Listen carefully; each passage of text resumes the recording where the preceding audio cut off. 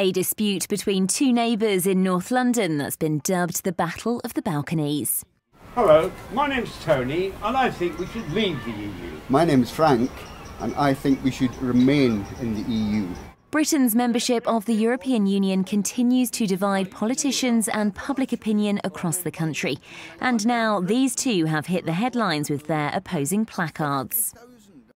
It all started with this Vote Leave poster that was put up by Tony Barnett. His neighbour, Frank Chalmers, wasn't happy. He said, look, we don't want to fall out, Tony, but we're for staying. Would you accept this bottle of wine and we'll put our own poster up?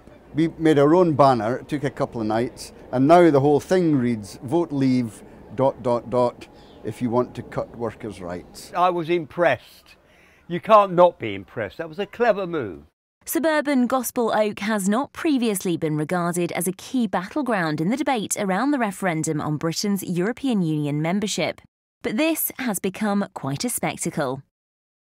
These two say their friendship is stronger than their political differences. Is that good enough?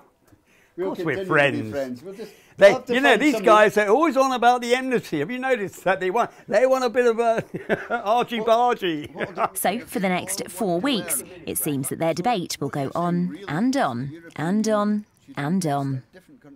Ignition. Lift off.